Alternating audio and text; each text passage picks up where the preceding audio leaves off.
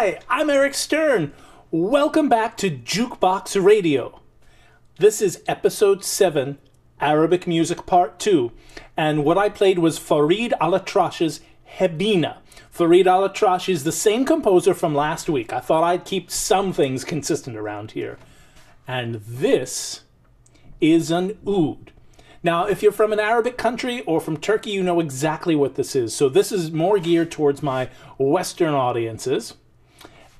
And people in a restaurant, when I play, come up to me all the time and they say, what is that? Is that? And they guess, is it a mandolin?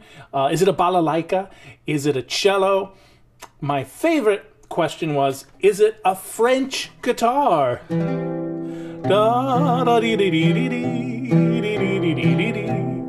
that a French guitar? And I am happy that they ask. I never make them feel ashamed. I'm so glad that they go out and ask what it is. And I consider myself the Portland ambassador of the oud, because I'm always out there playing in the park or the restaurant. And so I get to tell them. An oud comes from the word Arabic word for wood. It has 11 strings. So we've got C, F, A, D, G, C.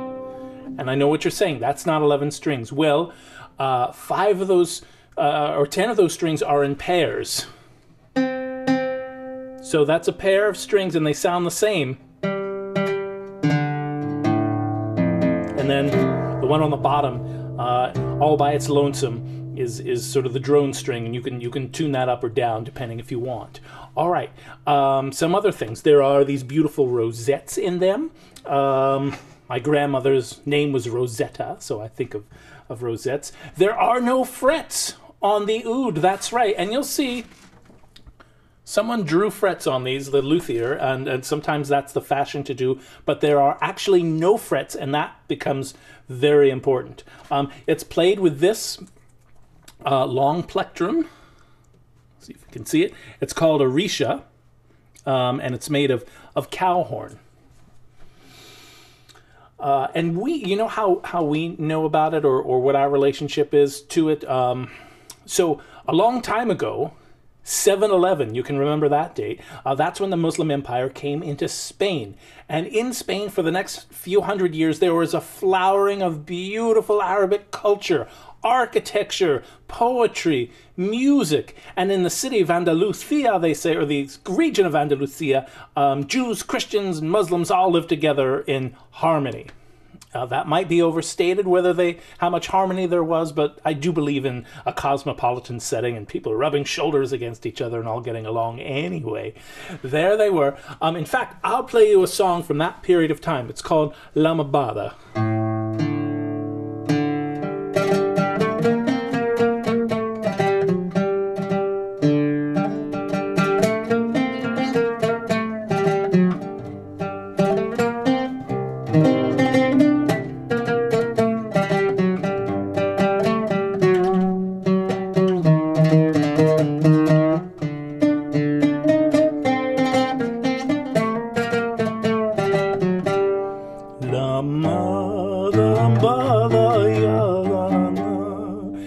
There's beautiful words to it. That song is at least 1,000 years old. Okay, so that's an old song on the oud, and so when the Muslims left Spain, of course, so much of the culture was extant there. It stayed there and still is. And so someone said, hey, Ahmed, what is that instrument you're playing? And Ahmed would say, that's Arabic, al-oud, al-lute. Oh, a lute. Right. Al-oud, or lute. That's where our lute comes from. You string a bunch of frets on it, and it becomes a kind of lute. And then the lute had its own development. All right. So, what else can I tell you? Let's fast forward many, many years. Let's fast forward to the 1900s. And I bet you know a song on the oud. I bet you've heard this before. Here we go. Yeah, let me try playing that again.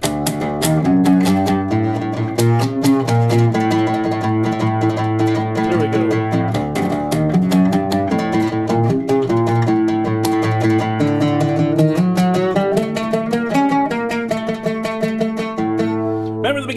fiction? Ooh!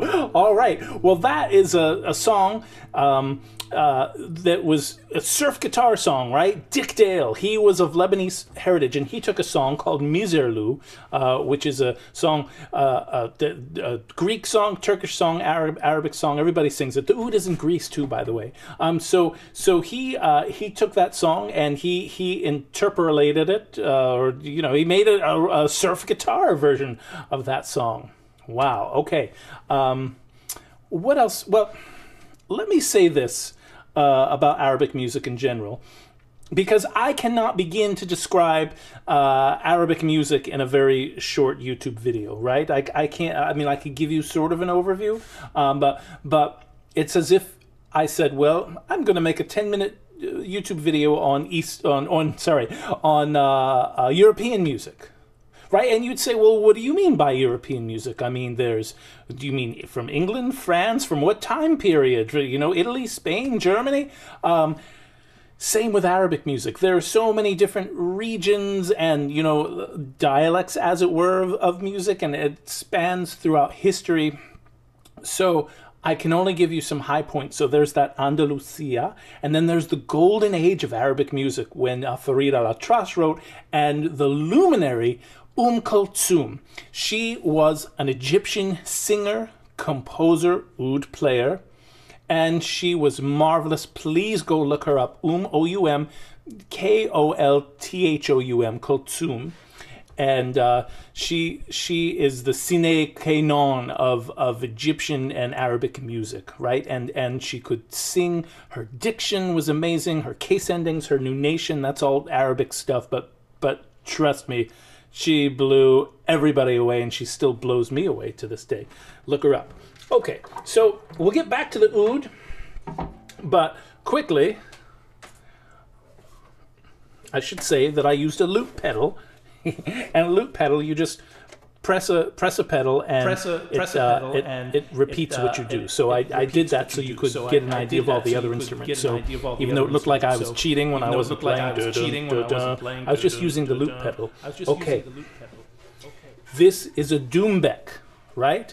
And Arabic music, by the way, and Turkish music, Arabic and Turkish music are very intertwined, but we're really concentrating on Arabic music. Arabic music, there's a huge dance tradition with it, right? In this country, go and see some belly dance. Raqs al-Sharqi is the more traditional name. So this is a doumbek, and here is a basic beat that you'll hear.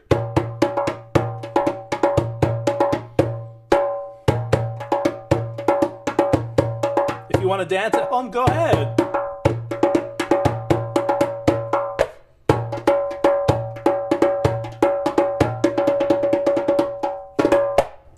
All right, so that beat was called the beladi. Here's another beat.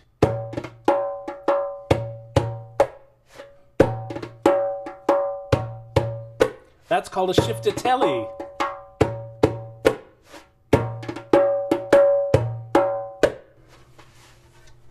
I played something called the rick.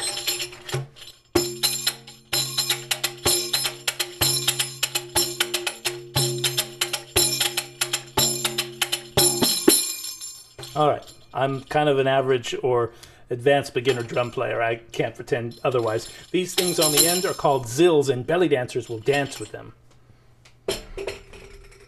So, do you remember last week we talked about how this is a map of musical relationships, and the smallest increment between two notes, between a white note and a black note, makes the theme to Jaws. Da-dum, da-dum, dum-dum, dum-dum, dum-dum, dum-dum.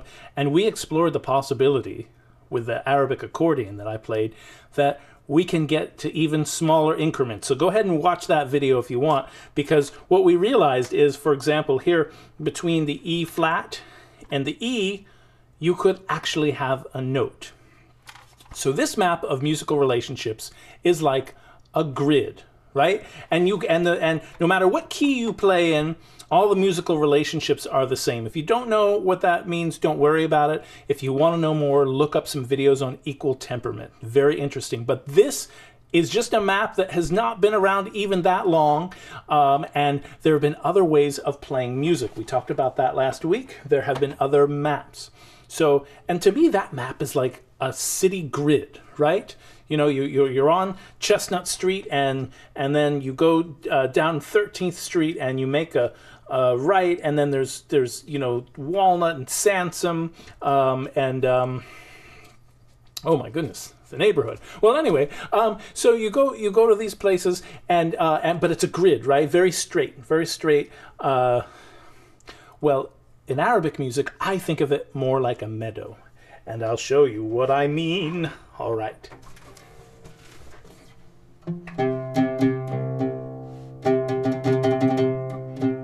So that's a C. We're going to play just a little bit of our major scale that we would have in the West. C, D, do, a deer, a female deer, right? And by the way, you can play chords on the oud. It's not usually done, though. I got a pig home on pen corn to feed him on. All I want is a pretty little girl to feed him when I'm gone. Feed him when I'm gone. Doesn't sound that good. But you can play chords even though there are no frets. So getting back to architecture and meadows and all that, what the heck do I mean? Well, we have our major scale. We have that third note.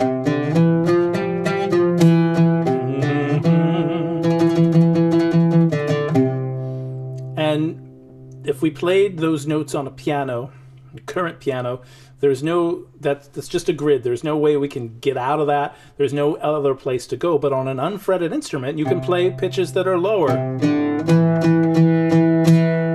That's a little bit lower, that third note. That's even lower, right? It's not E flat, it's not E, it's right in the middle. And therefore, I think of the oud and the musical relationship map like a meadow. Here we are walking one day, and there's a little hill in the meadow. That's that E.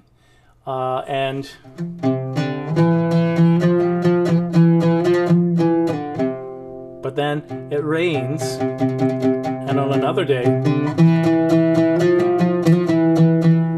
that hill's a little bit lower.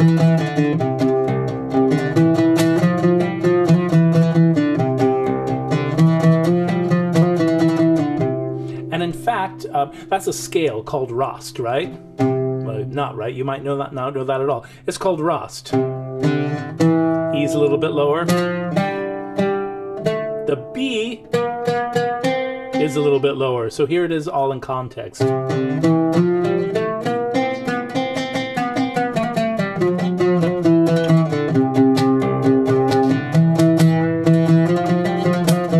And even within playing, you can lower or raise that. Now, actually, Western string players know all about this because they adjust their temperament just a little bit when they play with each other versus when they play with a piano. But here it's really it's not adjusting about equal temperament. It's just these modes and scales. They're called maqams, and it's where you end up. So that third note, I know I'm belaboring it, but that third note, that E half flat, sika, it's called when it's half flat. Well, that varies from region to region even. That note could be higher in Turkey or Syria and lower in Egypt. Okay, so here's another mode or maqam. Mode's not really the right word either. You just pretend you're in a meadow and you're walking around, you're looking for signposts. Well, here's that hill again, but now it's a little bit lower. It's that same note, but that E is much lower now. Still not an E flat. There's an E flat. Still not an E major. It's right in between. Here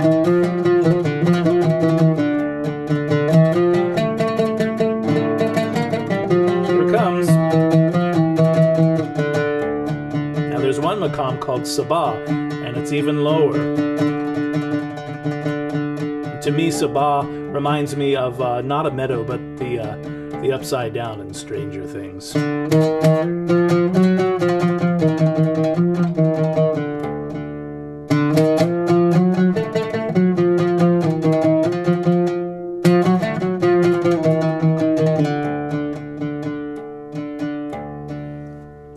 how versatile the music is, how versatile the oud is, but how versatile the music is itself. And there are scales actually all over the world. I mean, in gamelan music, for example, that don't use that rigid equal temperament. And there's nothing wrong with equal temperament. You can play Donnelly in 12 keys if you want.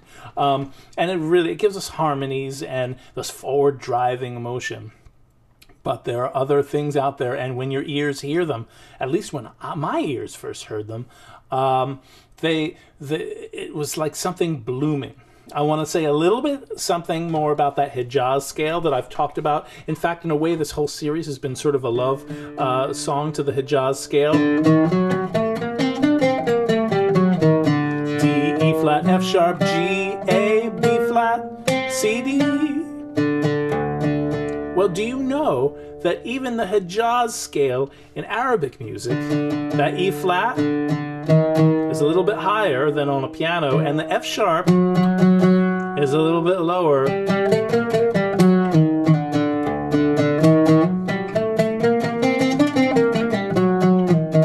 Versus subtle difference. You can really hear it on that F sharp. Isn't that amazing? You didn't know reality was so fluid, did you? But it is. And I like when things remind me of that. Speaking of reminding, you know, people sometimes ask, why is a Jewish boy like you playing the Arabic music? And I used to say, well, you know, I'm all for peaceful relationships between Jews and Arabs, and working on that problem, and you know, and this is one way into music, the universal language, and all that. I do believe that, but the truth is, I realized I was just sort of saying that, and actually, I just love the music. I love it. Pure, just fire for fire. That's why I play it, right?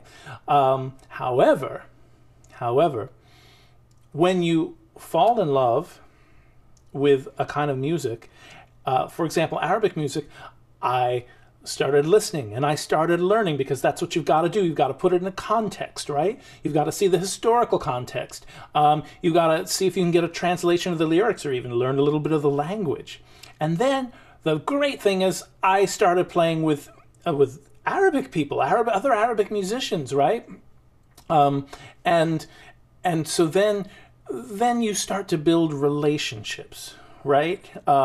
And then you can talk about the hard things after a while, after these foundations of friendships and relationships are built through music. So I think my final metaphor for all of this, you know, grids and meadows and everything, I would say that for me, the oud has been a bridge. Well, that's it for me. I'm Eric Stern. This is JUKEBOX Radio, and I'll be gone next week. I'll be gone snowshoeing. That's right. I'm taking a week off. Me and the family. My wife and kid are going to put on gear that you wax up and slide around on the snow, and God knows what could happen to you. I'll just be walking around in the snow. So, but I will see you after that for JUKEBOX Radio for the next episode. I think it might be stride piano. So here you'll see how much in love I am actually with this musical map. So until then, well, just have a lovely holiday, and enjoy some music. Listen to the some of the links. Check me out on Oregon Music News, because that's carrying this series as well. But really, just go listen to some oud music. Listen to some Kulthum. Broaden your ears and be a bridge. I'm Eric Stern. This is JUKEBOX Radio.